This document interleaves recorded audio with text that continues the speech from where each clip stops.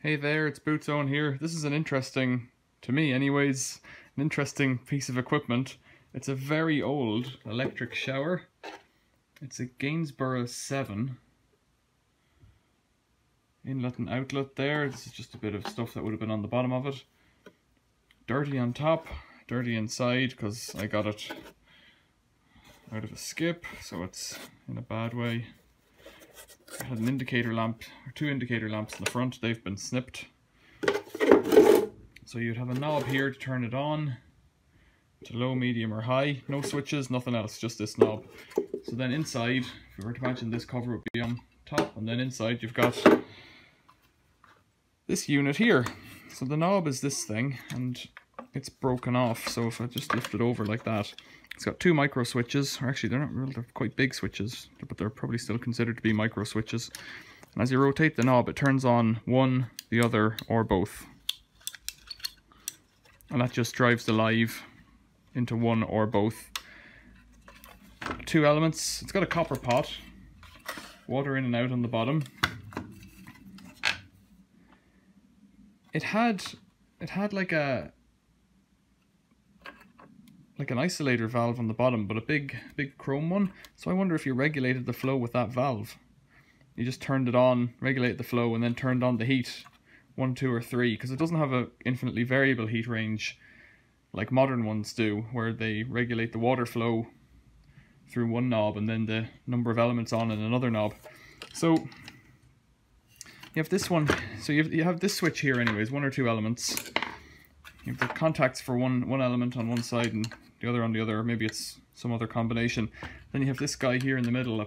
I think it's a pressure valve, because it's got another switch on top.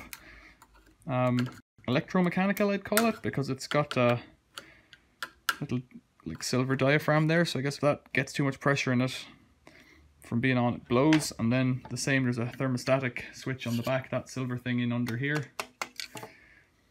Very simple, yeah. So I reckon, just looking at it, I didn't understand that until I started talking to myself about it, or talking to the camera about it.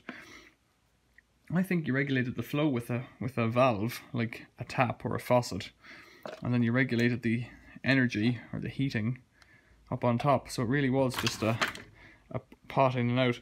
Maybe it wasn't an electric shower. Maybe it was just a hot water boiler to go over a sink, but I think it was an electric shower. Bizarre.